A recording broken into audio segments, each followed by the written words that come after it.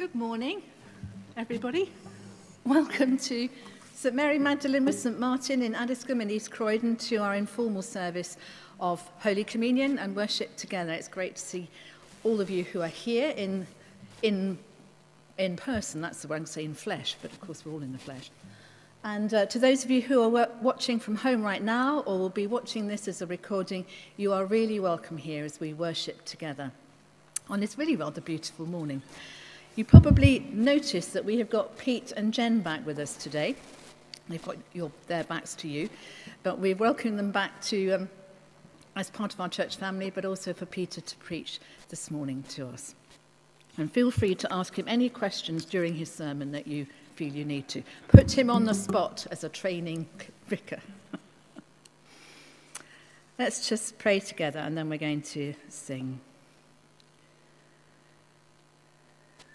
Father, we thank you for your presence.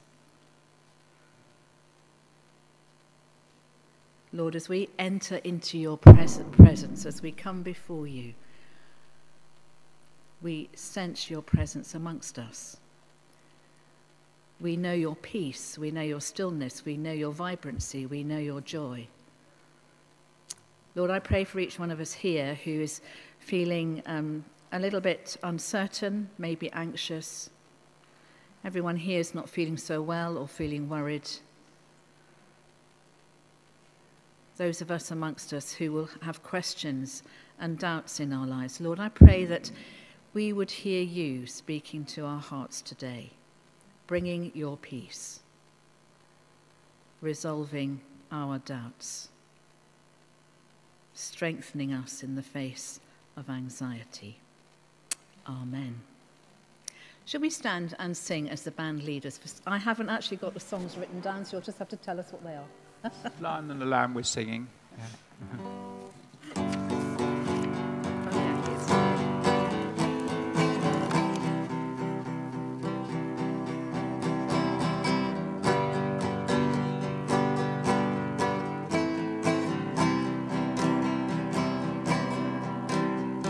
He's coming on the clouds, kings and kingdoms will bow down. Every chain will break as broken hearts declare his praise. For who can stop the Lord Almighty? Our God is the Lion of Judah. He's roaring with power and fighting our battles, and every knee will bow before him. Our God is the Lamb that was slain for the sin of the world. That to shame. Every knee will bow before the Lion and the Lamb. Every knee will bow before him.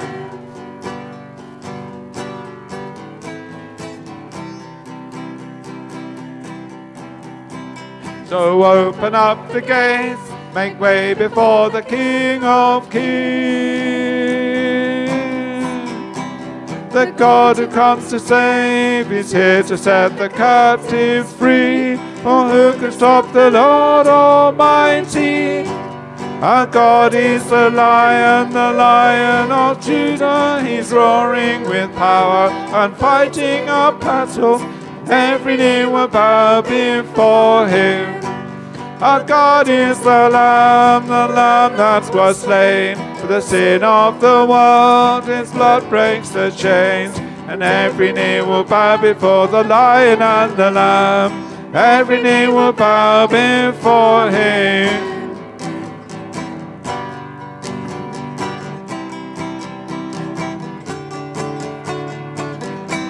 For who can stop the Lord Almighty? Who can stop the Lord Almighty? For who can stop the Lord Almighty? Who can stop the Lord Almighty? Our God is the Lion of Judah. He's roaring with power and fighting our battles, and every knee will bow before him. Our God is the Lamb who was slain for the sin of the world. His blood breaks the chains, and Every knee will bow before the Lion and the Lamb. Every knee will bow before him.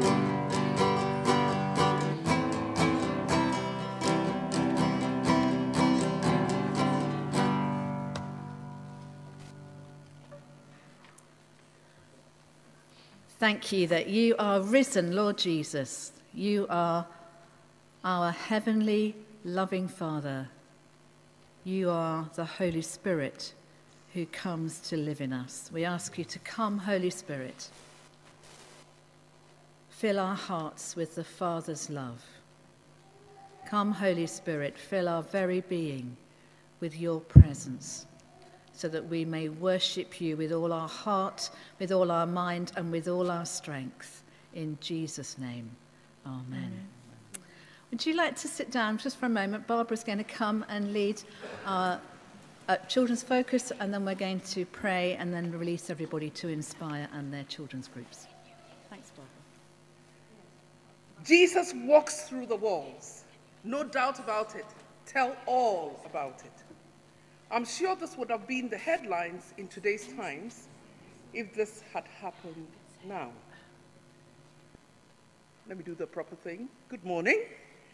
Today's children's focus is based on John chapter 20, verse 19 to 31. He's alive. Who is alive? Jesus. So now what? The eggs have been eaten. All the chocolate consumed. The Easter bonnets have been put away. It may seem that Easter loses its thrill, but the empty tomb is only the beginning of the story. There are important lessons to be learned from Christ's visitation. Jesus appears through the walls to his disciples and charges them to spread the good news to others, to everyone. And to do this, Jesus breathes the Holy Spirit into his disciples. What does this mean to receive the Holy Spirit? It means that they were given power through God's being. And because of that, they were entrusted with the special task of telling others about what Jesus did. And because we are children of God and part of God's family, we are entrusted with the same task: to tell our neighbors, everyone, about God and the sacrifices his Son Jesus Christ has made on our behalf. So how are we going to bear witness about Jesus Christ to our neighbor, to our friends, to everyone? Seems like a daunting task if you look at it in its entirety. But we can break it down into bite sizes. Now let's just experiment here to see how we could start in a small way. I'm going to ask Belinda and Emilia to give out some slips of paper. And you would all have a pen each.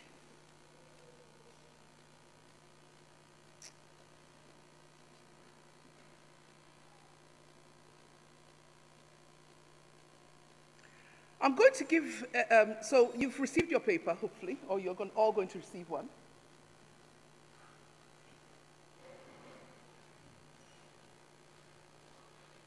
And I want you to write down just one word, what God means to you.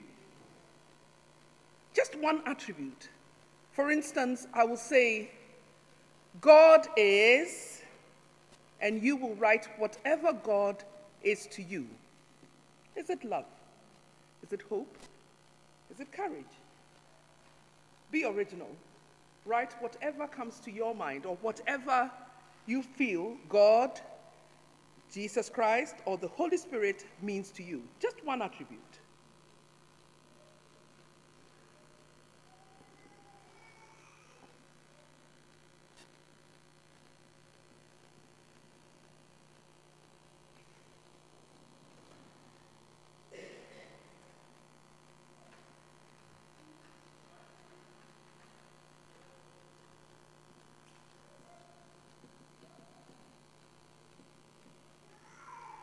Okay, are we done? Now, I want you to pass that slip of paper to the person sitting on your right or behind you. Just get creative, but just pass it once. So hopefully,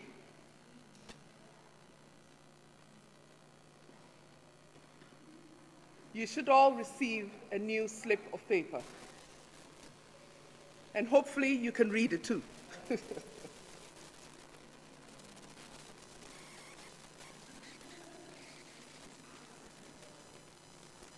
I didn't see anybody exchanging around there. Oh, you've done it. Okay. So what will happen if we tell the good news to one person and in turn the other tells the next and so on? I will now start by saying, God is, and then Belinda, what would you say God is to you? Right, so that's the slip you received. God is love. So we are carrying on really quickly. So now, David, God is hope. Keep going. Speak out. Loving. Peace.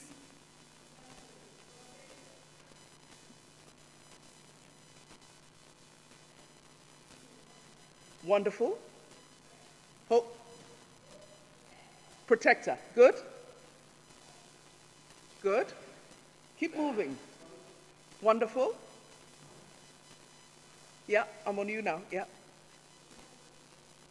Benevolent. Okay. I think we're on you. Yeah. Wonderful. Keep moving.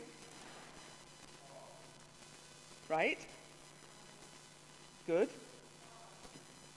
Good. Where are we now? Yeah, you can pick up.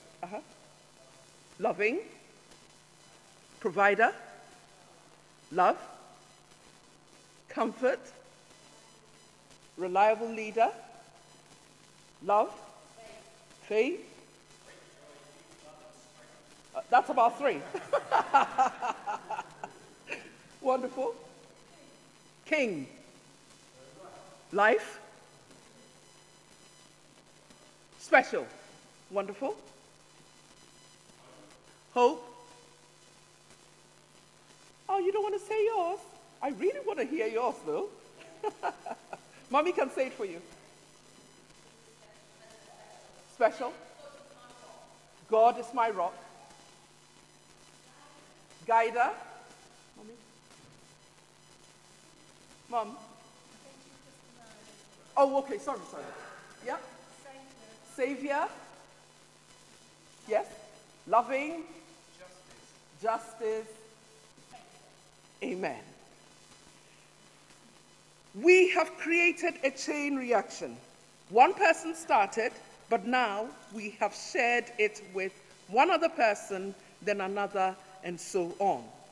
This is the same as will happen when we share the good news with others. Others will react with others. They will in turn react with others spreading the good news, thereby causing a ripple, maybe a tsunami of good news. Jesus says, "Blessed are those who have not seen and yet have believed." Who might that be? Us. We have not physically seen God or Jesus. At best, we might have felt the presence of the Holy Spirit, but we have not seen the heavenly beings, but yet believe, and we are blessed for it. So charged with this, let us continue with spreading the good news, one person at a time, and sit back and watch the chain effect. Amen. Thank you. God, we've heard a lot about what God is like, in our opinion, the first thing that we think about God. And what is so key to everything that we've said is that what he gives is unconditional. His love for us is unconditional. We don't have to beg him. He wants to give us his love. We simply have to turn around and face him and come to him. And in that light, we're going to say sorry to God for the things that we have done wrong, things we may just have thought. We may not have done any wrong actions this last week. We may have thought some things. And things that actually have hurt us, that have produced a difficult reaction in us because we've been badly hurt by others. We're going to come before God in our confession prayer. Let's just take a few moments of stillness just to focus our hearts and minds on God's love and of his desire to take these burdens of sin from us.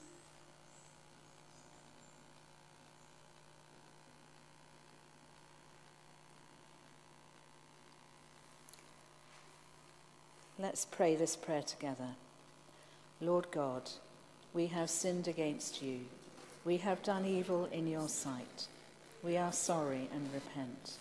Have mercy on us according to your love. Wash away our wrongdoing and cleanse us from our sin. Renew a right spirit within us and restore us to the joy of your salvation. Through Jesus Christ our Lord. Amen. Jesus says to us, your sins are forgiven. Father, we thank you for the new life you give us as you forgive us. Holy Spirit, come and fill us so that we can live our lives in your light and in your truth. Amen. So we have our groups, and we've got Inspire. Anybody like to go to Inspire? You have to be my height, or maybe actually quite a few of you are taller than my height, aren't you? So that means anybody from here can go to Inspire. It's our teenagers who normally go, and our little ones go off to their groups as well as we stand and sing this really lovely song of prayer and reflection. To be in your presence. Let's stand and sing together.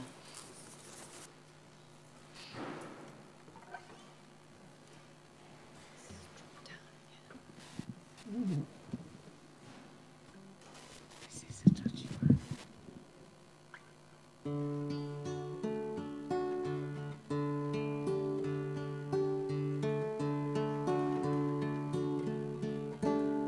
To be in your presence,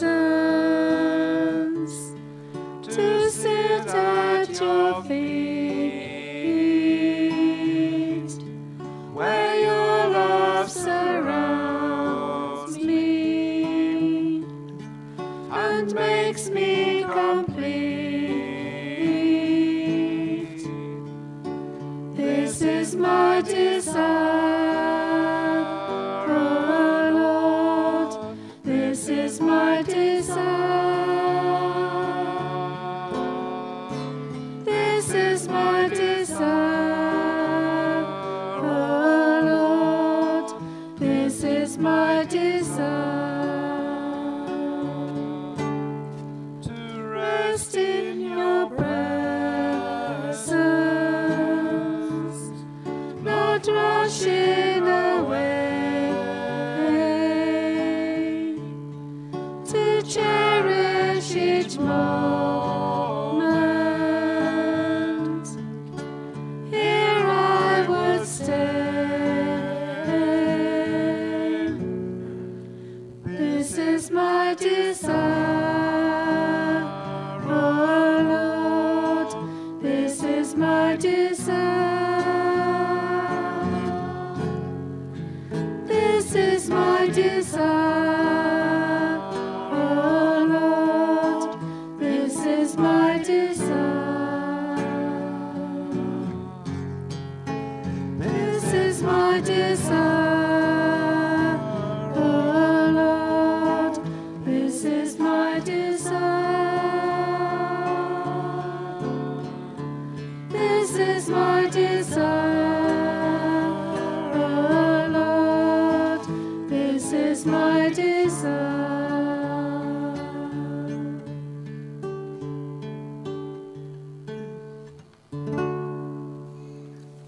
Father, we thank you that in your presence we are surrounded and filled with your love. Thank you for your presence here as we gather this morning.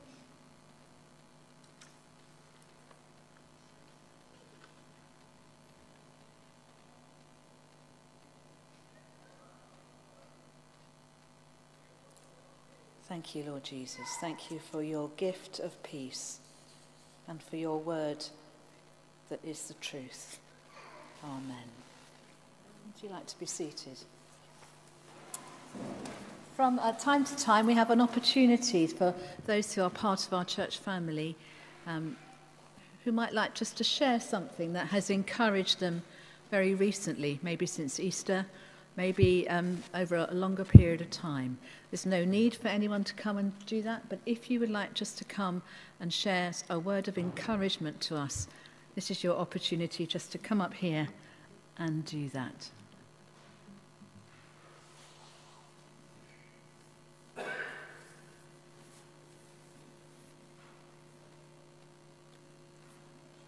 Yeah, come on, Ron.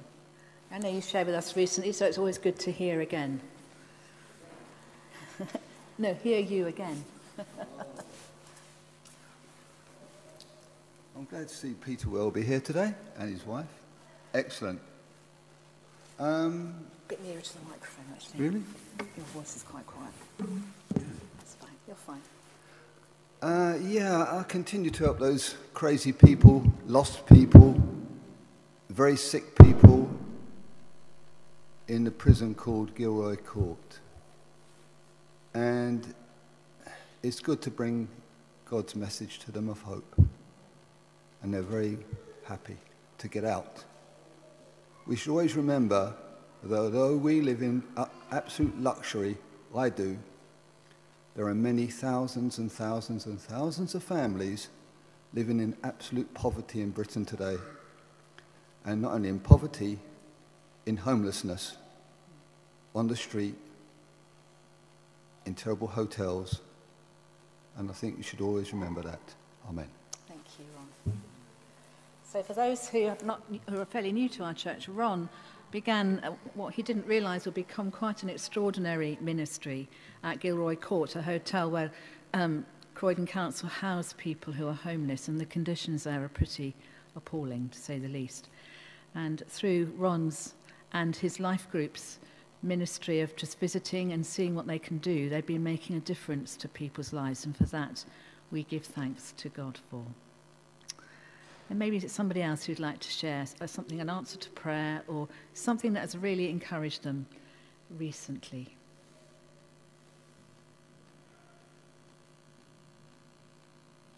Come on, Sheba.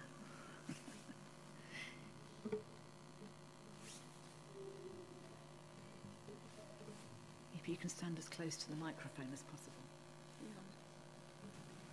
As some of you know, my husband is out of country for the last 10 days. And I had been facing different challenges. And last Tuesday, Lauren had to start school. My task was to start from driving her halfway to school till the first bus stop.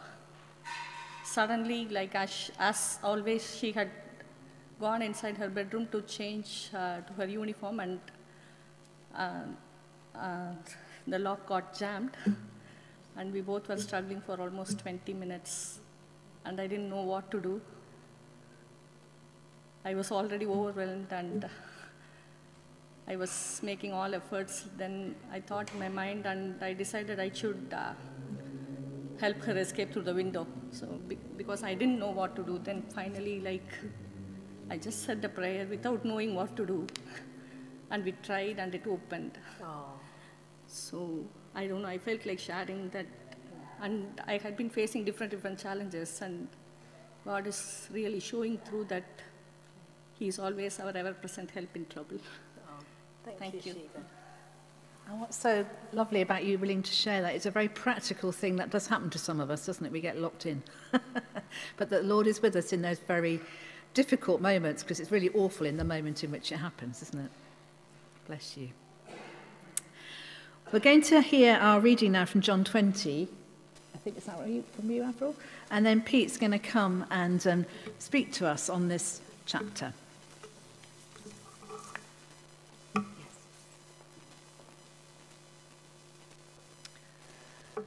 The reading's taken from John 20, 19 to 31.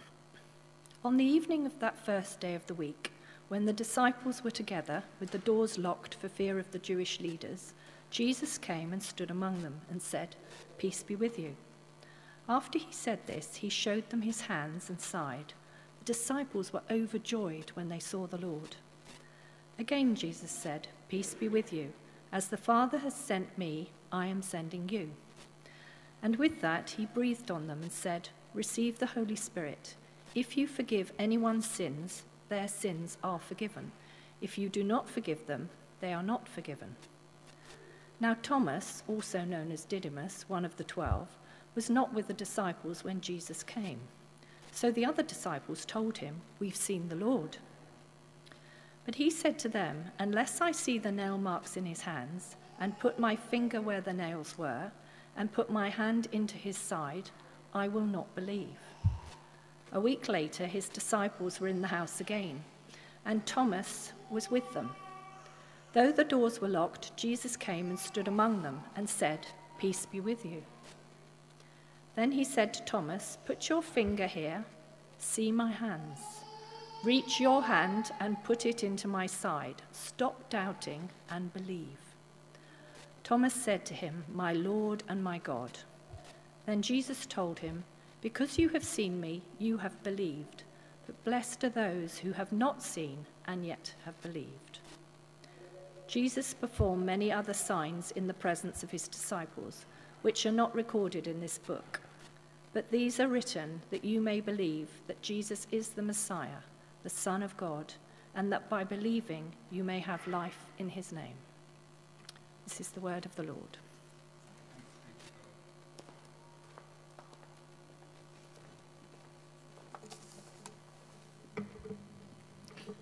Good morning. Very good to see all the familiar faces. We're going to be hanging around for a bit at the end of the service, so do come and say hello. Let's pray as we explore this passage now. Father God, we pray that you would speak to us, that you would send your Holy Spirit and inspire us to understand your word, that we might be able to know what you are saying to us through it and to put it into practice in our lives. Amen. Now, we live in an era of fake news. Before the internet, people had to work if they really wanted to find alternative sources of information, but not these days. Today, on social media, the algorithms that determine what you see are designed to direct you to what will generate the most reaction, and that's not always the same as what's true. And the effect over the past couple of decades is a massive rise of mistrust in politics, in the media, in the church, and in other sources of authority. And it's encouraged by leaders and influencers for their own ends. Donald Trump, if you remember, in 2016, kept talking about the fake news media. And then 4 years later, when the fake news media announced that someone else had won the presidential election, his followers didn't believe it. And even now, in Eastern Europe, in Ukraine, Russian propagandists are promoting mutually contradictory stories about who committed or staged war crimes in Ukraine. Now, it wouldn't be surprising if you were cynical about sources of information. This is the age of the skeptic. We are creatures of our culture. But cynicism, our gospel reading tells us this morning, is not a modern characteristic. Thomas is the archetypal skeptic, the poster child of the atheist. Unless I see it for myself, I will not believe it. But, frankly, who can blame him? I don't know about you, but I don't often see dead people walking around. But it's a bit hard to fathom what might have been going on in his mind. He'd left the room. He'd been in the room with the other disciples, and he'd left, maybe to do some essential business, maybe to run an errand, maybe to buy some food. And when he left, with the door locked behind him, the room had been full of his fellow disciples, moping and afraid, unsure what to do now that the project to which they had devoted their lives over the previous 3 years had come crashing down with the execution of the person around whom it was focused, the execution of Jesus. And when Thomas comes back from his errand, perhaps knocking the secret knock on the door, his companions are transformed, praising God and gabbling excitedly that this very person, crucified and buried, had just appeared to them without the secret knock in the middle of their locked room. You don't need to be particularly prone to skepticism to struggle to believe what they're telling you. But what, might Thomas have wondered, could have prompted such a remarkable transformation? Now, unfortunately for us, John, the gospel writer, isn't just interested in telling us a story. He's interested in getting us to believe the very thing that Thomas did not. He writes, John tells us at the end of the reading that Avril just read to us, that he has written so that we would believe that Jesus is the Messiah, the Son of God, and that believing we might have life in his name. And John helps us every stage of the way to come to that belief by what he tells us in the story. So let's leave Thomas behind for a moment. We'll come back to him and think about what happened when he wasn't in the room. What are we being told in this gospel that tells us something about who Jesus is? Now, obviously, the biggest thing that transforms the disciples is the fact that Jesus is there. It would be quite transformatory. And we can assume that when Jesus appeared in the middle of the room, there would have been some conversation with the other disciples. But John only tells us a part of it. He tells us a very important part. And if you have your phones with you or you've got your Bibles with you, do open them to John 20, starting at verse 19. Don't worry, if you don't have them, I will keep us all together as we go along. The first thing that Jesus does, having appeared in the middle of this locked room, is recognize the emotional wreckage that's in front of him. John tells us that the doors were locked for fear of the Jewish leaders, the same authorities who crucified their leader, Jesus, a few days earlier. So the disciples are already in a bit of a state of nervous tension, afraid that they're going to be arrested soon too, and maybe face the same gruesome punishment. And then suddenly, in this state of nervous tension, a dead man appears in the middle of them and says, "Peace be with you." Peace to you, literally. And we hear these words, "peace be with you." We hear them so often. We hear them when we hear the gospel or read the gospel. We hear them when we have communion, as we will a little later, that they become so familiar and they lose all their meaning. So we need to recognize that when Jesus says, "Peace be with you," he's not offering a sort of polished calm down in a religious form of language. He's not telling them that despite their fears, they ought to actually have a vague form of contentment. You might have heard before, and it's true, that Jesus is offering them shalom, the Jewish sense of peace that's holistic, encompassing peace with God, with yourself, with your neighbor, with all of creation. But it's more than that as well. And elsewhere in the Gospel of John, Jesus explains what kind of peace he's talking about, what kind of peace he gives.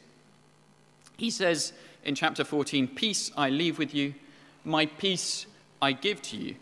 I do not give to you as the world gives.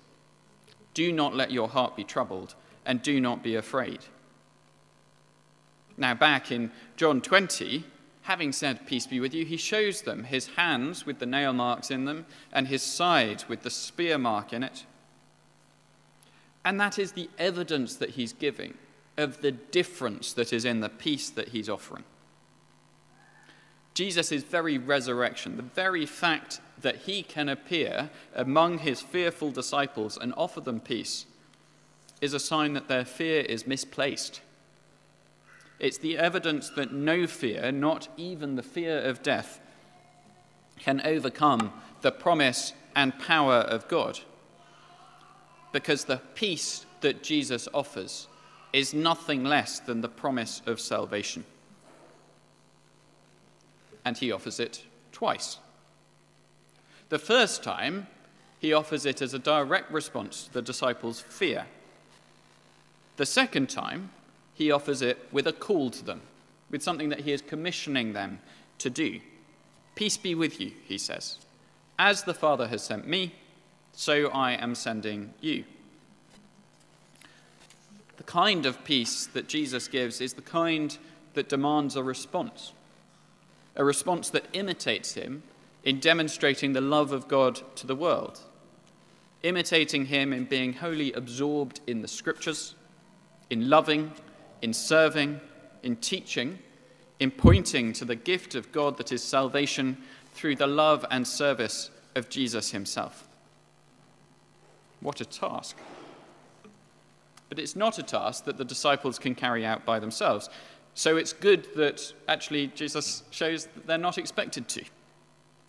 He breathes on them, not as an exhalation or a sigh, but it's the kind of breathing that we find in Genesis when God breathes life into Adam, or in Ezekiel when God breathes life into the valley of the dry bones. Jesus breathing the Holy Spirit into his disciples is Jesus who has just been raised from the dead, who's been given new life, breathing that new life into them. A life that enables them to be sent as he was sent, a life to be lived in peace, confident that the love of God casts out all fear. And they receive the ministry of Jesus, being sent as he is sent. And at the same time, they receive something of his authority, the authority to forgive sins. But Jesus is delegating that authority to the disciples. It's not an authority of their own. And for John, in John's gospel, one of the biggest sins that is possible is to reject Jesus, is not to accept him. So the flip side to this is turning to Jesus means that one's greatest sin is forgiven, along with all the other sins. So Jesus is giving them the authority to forgive sins. He's giving them the authority to turn people to him, so that that greatest sin of rejection is forgiven. And while our translation talked about retaining sins or not forgiving people, it's actually a bit more ambiguous in the original text. A more literal translation might be, this is verse 23, if you're following it, it might be, if you forgive the sins of anyone, they are forgiven them, and if you grasp hold of anyone, they are grasped hold of. And there's a reason that we don't usually use literal translations, because the English gets a little bit awkward. But the point is that forgiving sins on behalf of Christ and grabbing hold of people for Christ is the same thing. Jesus says elsewhere in John chapter 10, no one will snatch anyone that God has given him from his hands. In other words, when people turn to Jesus, Jesus holds on to them.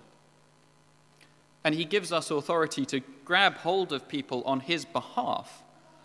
And when we have grabbed hold of them, he will not let go. That's good news for us. Every one of us who believes in him has been grabbed hold of, and he will not let us go. So, a little recap. What happened to the disciples when Thomas was away? They saw the risen Jesus. He offered them peace, not as the world gives it, but the peace that comes from the defeat of death. He commissions them to be sent to the world as he himself was sent. He breathes into them the Holy Spirit as the breath of life. He delegates to them authority to draw people to turn to him so that he might hold on to them and not let go. But what of Thomas? He doesn't believe and can't believe despite the change he sees in the other disciples. He needs to see for himself. And Jesus graciously provides him that opportunity the following week. Jesus comes to him and says, "You doubted? Well, come and touch the holes in my hands. Come and put your hand in the hole in my side. I am alive." But that gracious opportunity to Thomas to overcome his doubt, to believe, comes with a call.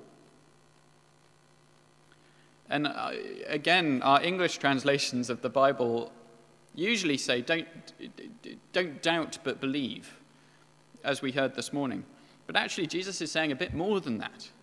He says literally, do not be a doubter, but be a believer. Change your entire frame of mind.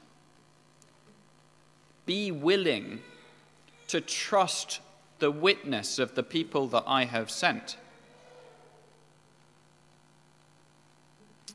Trust in the power and will of God to provide salvation to his people. Be transformed into a new thing. Be a believer. Don't be a doubter. Thomas is transformed. He suddenly sees what he could not believe, and what none of the other disciples have said yet either in John's Gospel, that Jesus is not only his Lord and his teacher, but his Lord and his God. Now, what Jesus says to his disciples here, he also says to us. Jesus isn't speaking specifically to the 12, now that Judas is dead, the 11, but he's speaking to the disciples. And John is very deliberate in referring, when he refers to the 12 and referring to the disciples, all the followers of Jesus. He's talking to the disciples who are meeting on a Sunday, as we are. And the church from its very earliest days has recognized that first meeting on the Sunday when Jesus appeared to them as something that we reenact every week when we meet together and when we celebrate the gift of Christ's sacrifice and resurrection for us. We bring it in, we say, "Peace be with you," understanding that Jesus' commission to his disciples is also a commission to us, is a commission to all believers.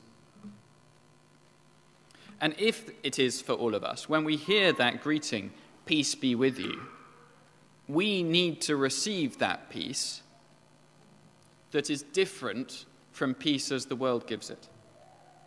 We need to receive that peace that comes from the love that casts out all fear.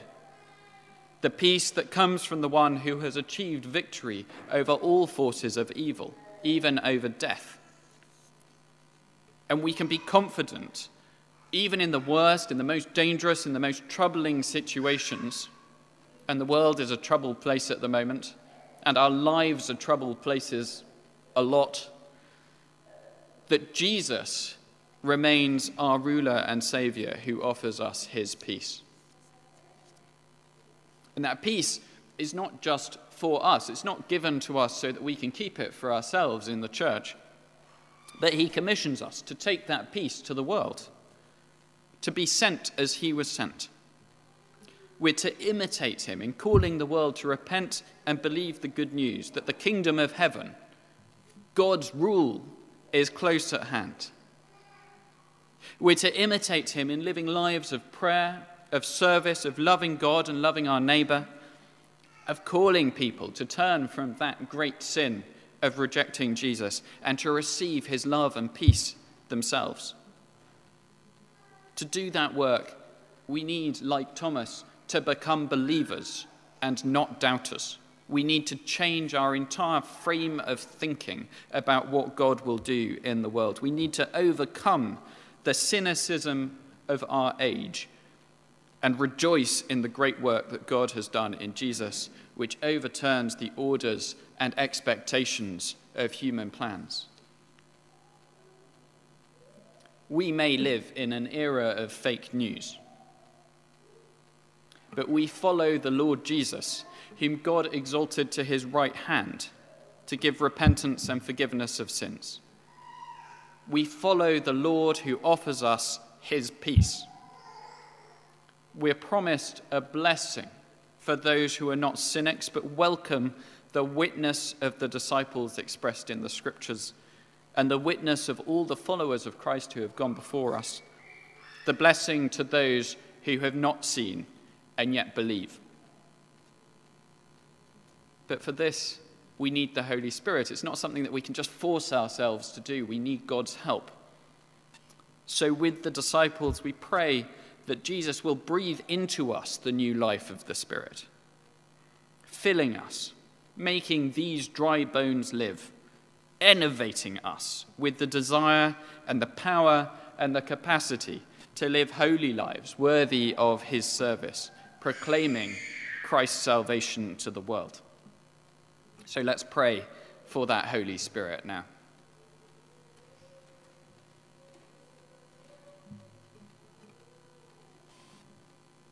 Lord Jesus, walk into the locked rooms of our hearts and minds. Break down the barriers that we have created to fully following you, to fully believing you, to fully trusting you and accepting your peace. Breathe into us, we pray, your Holy Spirit, that we can be sent to the world as God sent you to proclaim salvation and the forgiveness of sins. Amen. Thanks, Peter.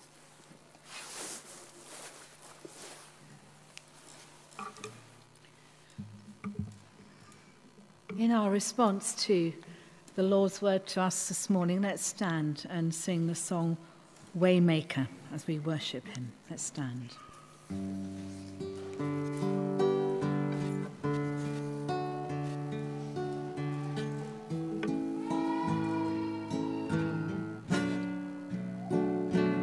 You are here, moving in our midst.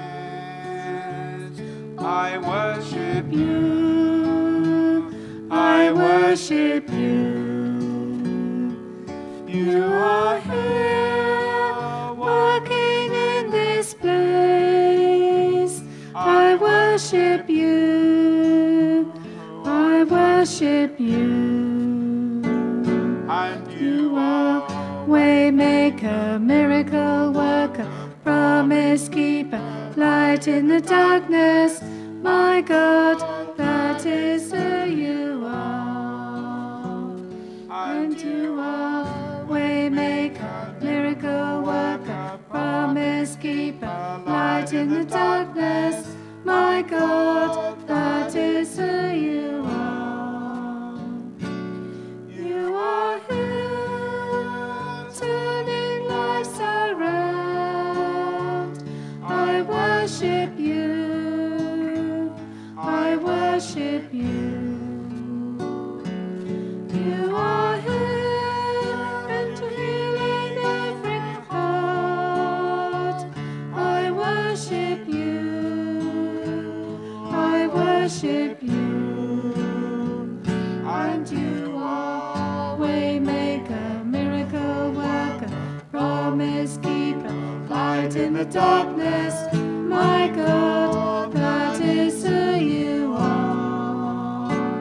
And you are Waymaker, miracle worker, promise keeper, light in the darkness. My God, that is who you are. That is who you are.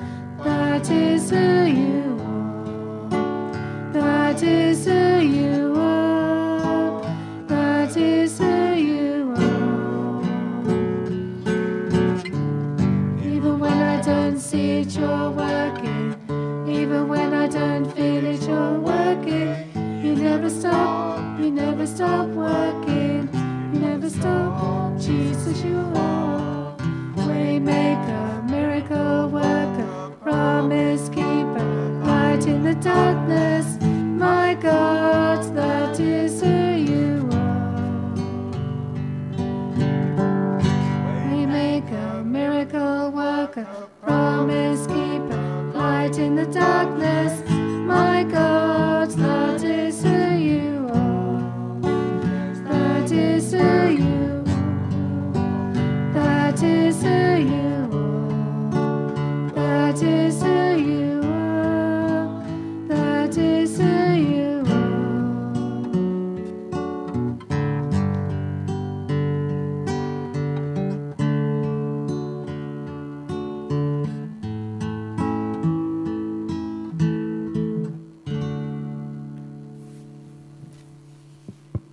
Jesus, thank you that this is who you are. That in our darkest times, you make a way for us. For the miracle of your new life given to us.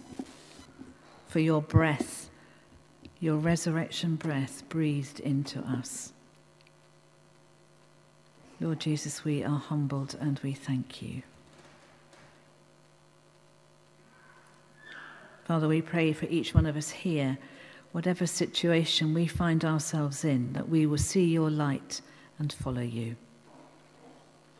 You say, if we search, we will find. If we ask, we will receive. Thank you for that promise in our lives. You are our promise keeper. You keep your promises to us. We just continue in prayer. I might prefer to be seated, remain standing if you wish, but we're just going to continue in praying for our world at this really, really hard time. Father, we pray for the people of Ukraine. We pray, Father, that those who are so desperate, particularly in the eastern regions, in Mariupol, Lord, we pray to have mercy upon them. We pray, Lord, that you would be there close, right by, behind, before and beside each one as they cry out to you. Lord, hear our prayers, hear their prayers, Lord. Lord God, we pray for justice. We pray that you would turn the hearts and the minds of Putin and those who are close to him. We pray for truth to be revealed. Father, we pray for armies to lay down their weapons. Lord, have mercy. We pray for President Zelensky and those who are close to him, for his family. We pray for your wisdom to be given to him. We pray that you would increase his strength in you. Lord, have mercy. We pray for our part as one of the Western nations. We pray, Father, that you would give NATO, you would give the EU, you would give all nations who stand outside this situation wisdom in our response. Father, we pray for all those who are suffering in this world, for those who suffer for their faith, for those who've suffered for their stance for righteousness, for those who've been imprisoned, for those who are persecuted. Lord, have mercy.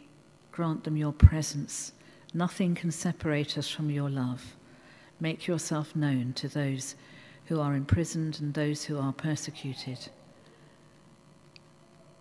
We ask, Father, for your love to be poured out despite what they face. We pray for your freedom, that Jesus, who comes to breathe on us, breathes freedom into our lives. We pray, Father, for our own nation. We have freedom here. Father, guide our leaders to exercise authority in this country, to exercise governance in the light of your freedom, not our privileges. We pray for our government, we pray for our Prime Minister to hear you, to understand your word in every and each situation they must respond to. We pray for our Queen, Elizabeth. We thank you for her radiant faith. We thank you, Lord, for her love of your people here. We pray that you would guard her and strengthen her. Keep her well, Lord, and in good heart. Give her your wisdom and your evident love in all she does. We pray this in Jesus' name. Amen. We pray for the work and ministry of the church and especially of this parish. Father, we thank you for our bishops. We thank you Lord, for Justin and Stephen, our archbishops. We thank you for Christopher, our own Bishop of Southwark. And we pray for them, that against whatever may come towards them in criticism or in accusation, that they would know the light of your truth, that you hold them, you grip them. You will not let them go.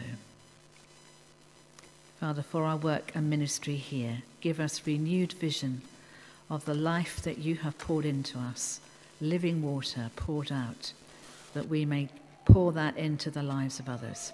Show us, Lord, in our ministries how to strengthen them, perhaps how to step out into something new. We pray for Messy Church and thank you for every family who's been coming. We thank you, Father, for our cafe ministries and the people that ministers to who are lonely or feeling somewhat estranged. Thank you, Lord, for the opportunities that we can offer for people to gather together here. We pray, Father, for your blessing upon all those who are seeking to be confirmed. We pray, Father, for our young people especially. Pray for your blessing upon them and your wisdom will be imparted to them. Thank you, Lord Jesus. Amen. And we pray this morning for those who are sick and those who are suffering. We pray especially for the family of Enid Friend and for the family of Eileen who died, both who've died very recently. We pray, Lord, for your comfort and your strength to be given to their own children and their other relatives. We pray for Enid's funeral here tomorrow afternoon, for your peace and for your comfort to be evident and to be received. We pray for all those we know who are sick, and in this stillness we just pray in our hearts and minds for those we particularly want to receive God's care and healing.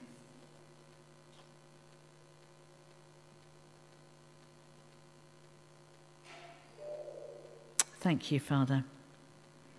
And we pray for ourselves, Lord. We ask you to help us in our homes, in our neighbourhoods, in our works, to draw on your life and to draw on your breath of life, to draw in your breath of life and to breathe it out in all that we do, with whomever we are.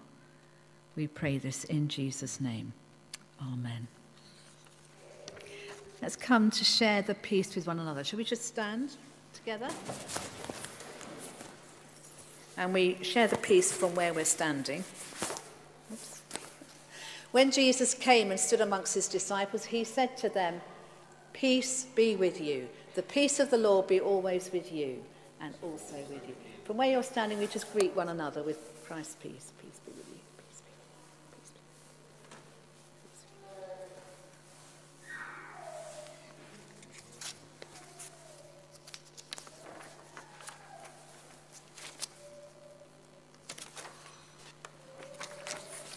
And if you'd like to be seated as we come to communion, we invite all who are used to receiving bread and wine to come and do that here.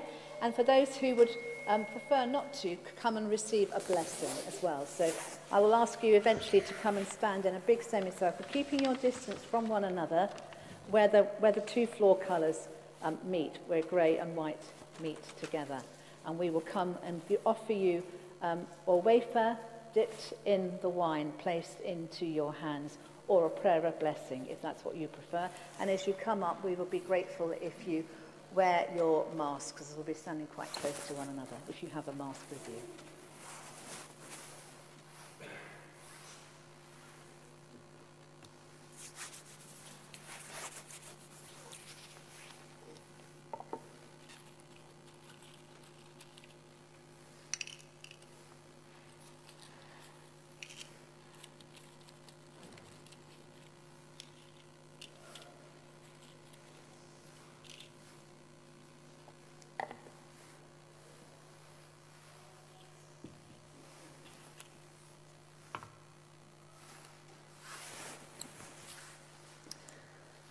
The Lord is here.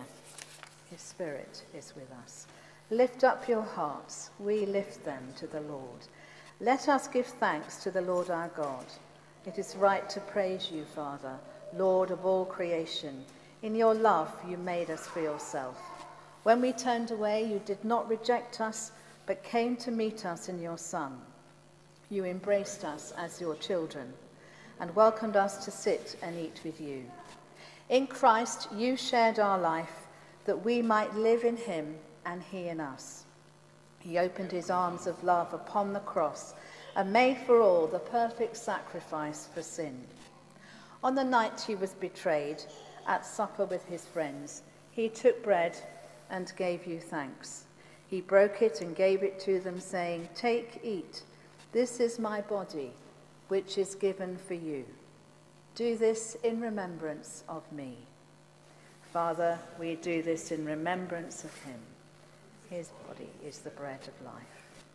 At the end of supper, taking the cup of wine, he gave you thanks and said, "Drink this, all of you.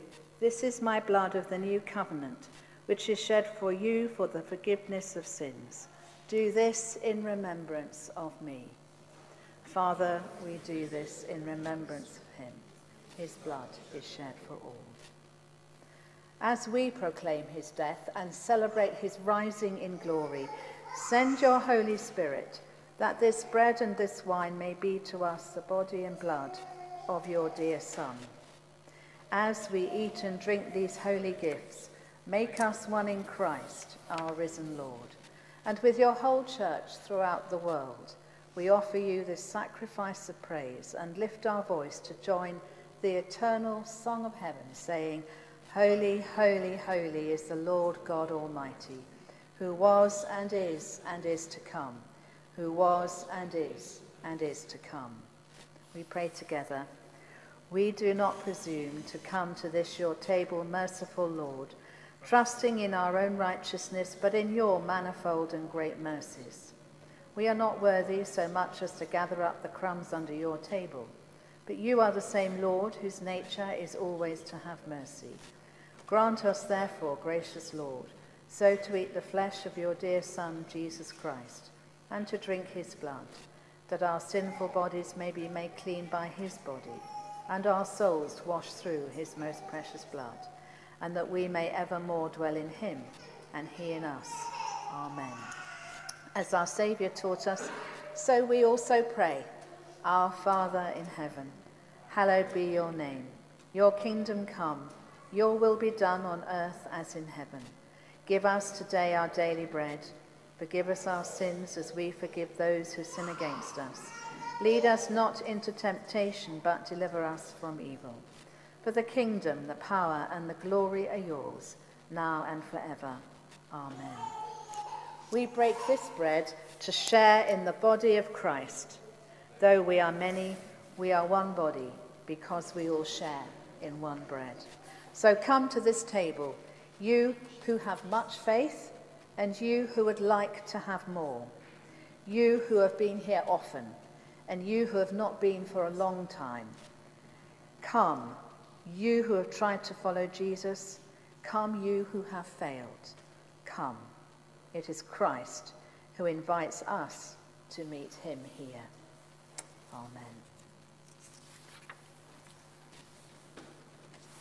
Florence, would you come and assist me?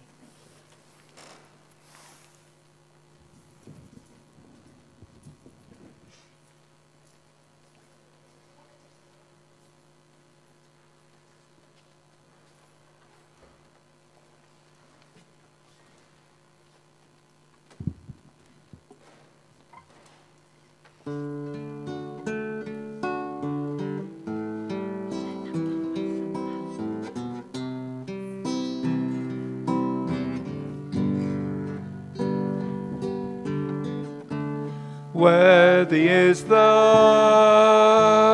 Lamb who was slain. Holy, holy is he. Sing a new song to him who sits on heaven's mercy seat. Worthy is the Lamb who was slain. Holy, holy is he.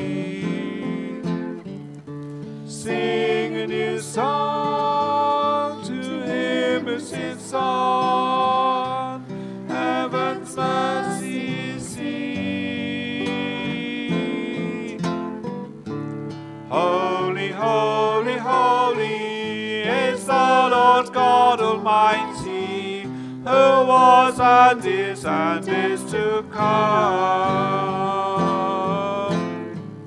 With all creation I sing praise to the King of Kings. You are my everything, and I will adore you.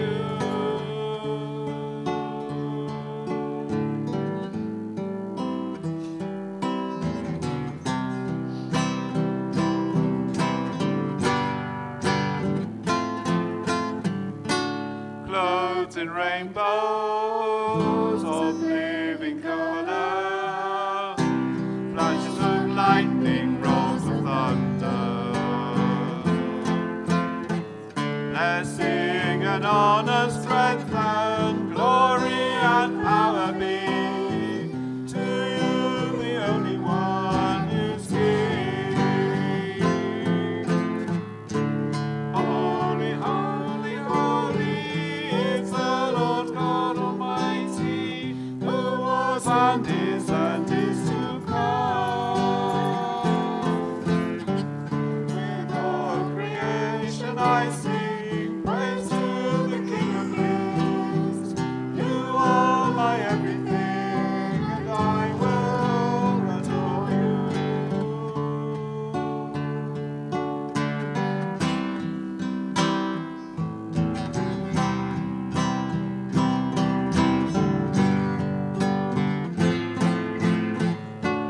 Filled with wonder, awestruck wonder,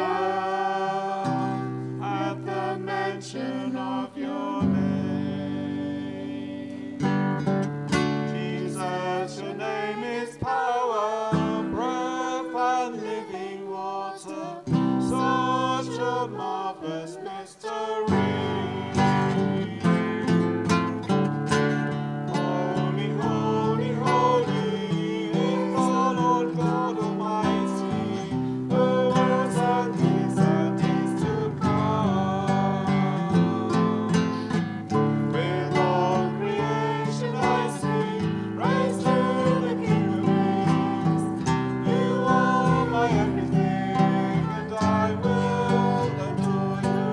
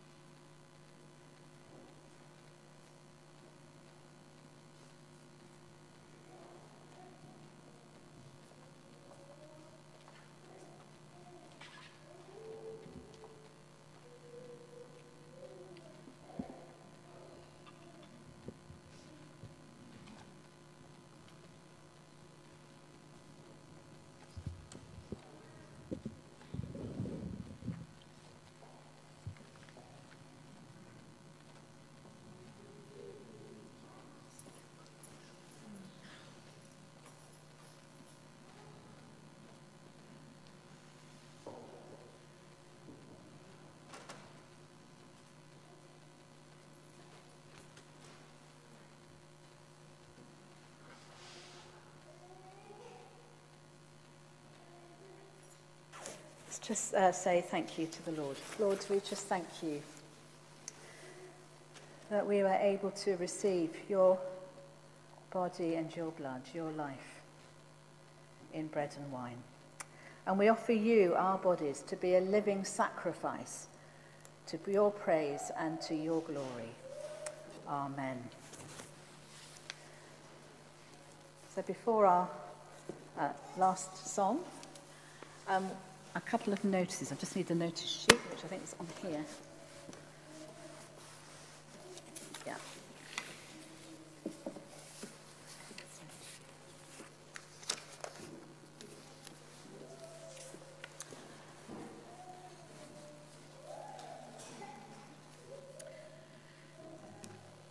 So first of all, I want to say a big thank you to everybody who has helped out during our Holy Week services and last weekend on Easter Sunday. A lot of people did a lot of work in a short space of time. And just to say a big thank you to you. It was lovely to be together in one service, and it was lovely to have so many visitors as well.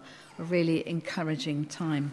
And I've written to Peter Greystone to thank him for coming. I don't think we said at the time, but he just had his father's funeral on the Thursday beforehand. So it was very gracious of him to come and be with us last week. And a big thank you to another Peter, our Peter and Jen, for being here today. It's really lovely to have you back home. Thank you for your word today. We've just had the PCC extraordinary meeting, but I just want to mention that so you know that it happened. We had to have an extraordinary meeting that lasted approximately 3.5 minutes to accept the accounts for 2020, which weren't properly presented at our last APCM. And Helen, our treasurer, along with Paul and Jenny, have worked really hard to get those accounts together. So they're late, but there are reasons for that. And we're thankful for our new treasurer to have sorted those out for us. So just so you know that that has happened. Holiday Club. Val, would you like to say anything about it? I'm very excited about this happening. There's been lovely growth in our Messy Church families, and just hope this will fall into a holiday club. Okay, so Holiday Club is in the very, very, very early stages, and we had said that we would probably have it at the end of July, but I've now discovered that a couple of key people that we need to be with us cannot make that week, so I have to finalise the week with them. Yeah. And then give you a date. So your help is much needed with prayer and support during that time. It will be in August. It will definitely be in August this year. But I'm hoping, Hannah, if you remember Hannah from the Emmanuel Church, she is actually on holiday the week of the 25th of July, but she would like to help us. So I just need to finalise with her the date that she can make, and a couple of other people as well. But if you can help, even if it's a couple of days, I mean, if you can do the whole week, that's great, but even if it's 2 or 3 days, please just see me or email me. Thank you.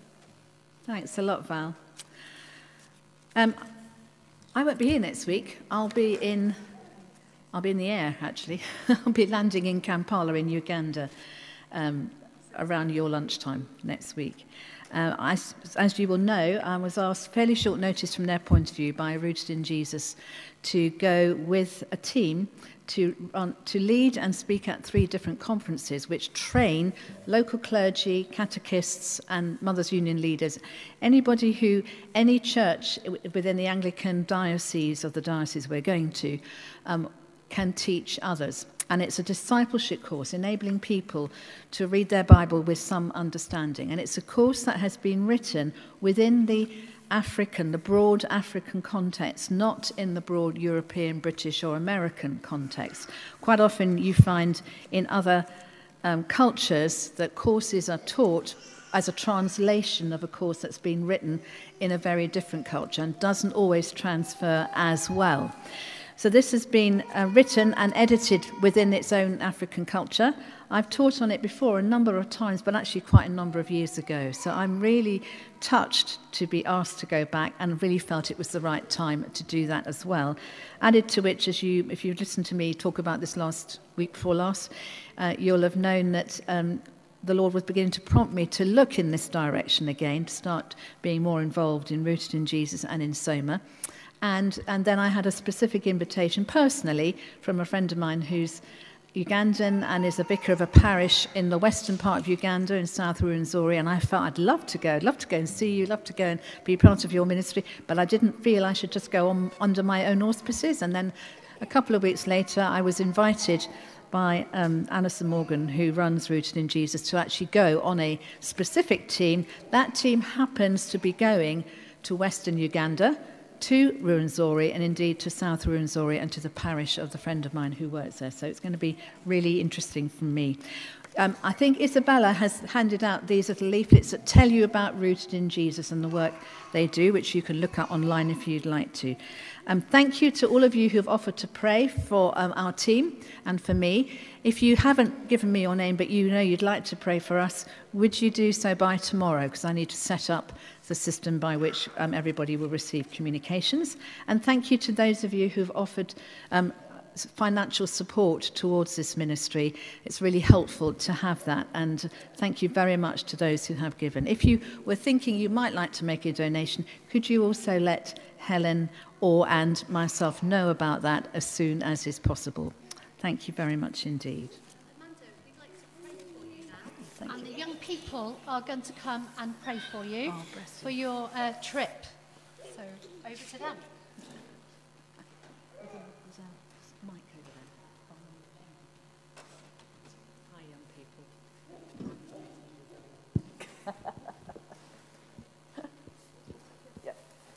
Thank you.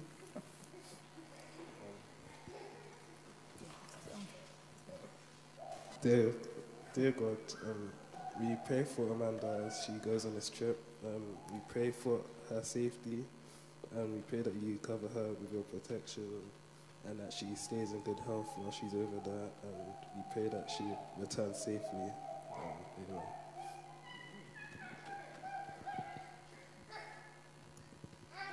Lord, we thank you that Amanda has given this opportunity to go and help other Christians and to be more like Jesus and share his message and just help them learn their way and understand Jesus more. And we hope that this gives Amanda the respite and the things that she needs, Lord, that you are guiding her to. Amen. Yeah, Lord, we thank you for Amanda, Lord. We thank you for the blessing that she is here to us. And we just thank you for this opportunity that has come, Lord. This is perfect timing to go and see her friend, Lord, but also to go and share your word. And so we just ask that Amanda will see you in a new way when she is there, Lord. She will get to encounter you afresh, and she will come back energized, refreshed, and ready to continue her work and ministry here among us. Amen. Amen. Thank you very much indeed. Thank you. Thank you, guys. Thank you. I just need to read some banns of marriage for Sam and for Charlotte.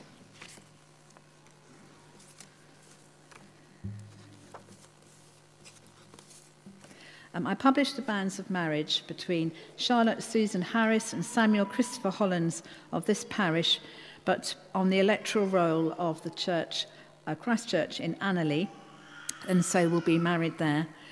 This is for the second time of asking. If any of you know any reason in law why Charlotte and Sam may not marry each other, you are to declare it now.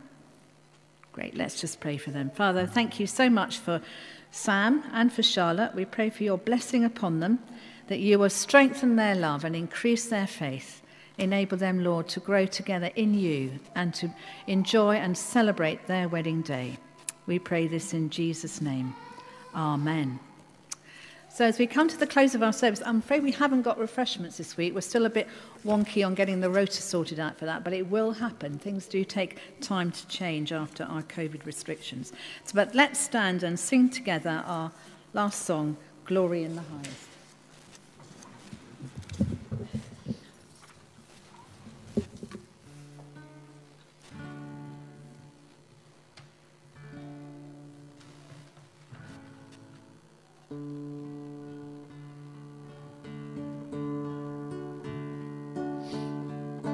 You alone are worthy.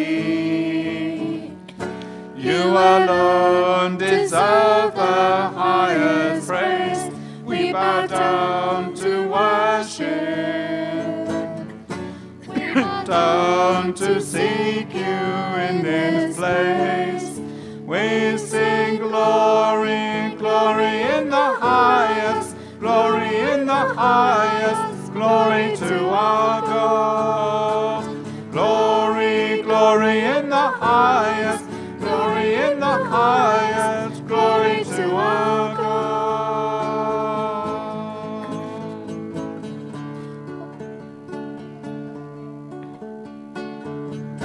for your love and mercy, for the beauty of your saving grace. We have come to thank you. We have come to worship you today.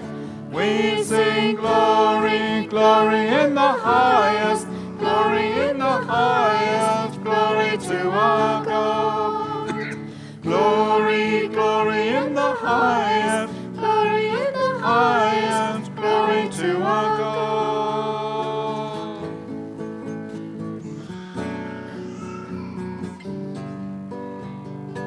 As we bow down, be lifted high.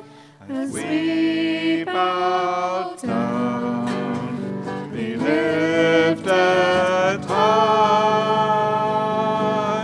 We sing glory, glory in the highest, glory in the highest, glory to our God. Glory, glory in the highest, glory in the highest, glory to our God. Glory, glory in the highest, glory in the highest, glory to our God. Glory, glory in the highest, glory in the highest, glory to our God.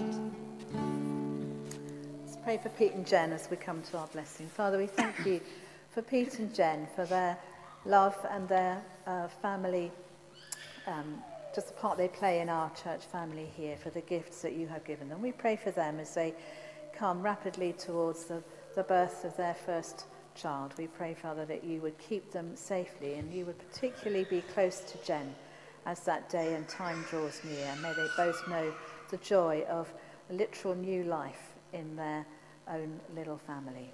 We pray, Father, now that you would take each one of us by the hand today and lead us in your way of love. May the Lord now bless you and keep you. May he lift up his face to shine upon you. May he lift up his face and be gracious to you and give you his peace. Amen. Amen.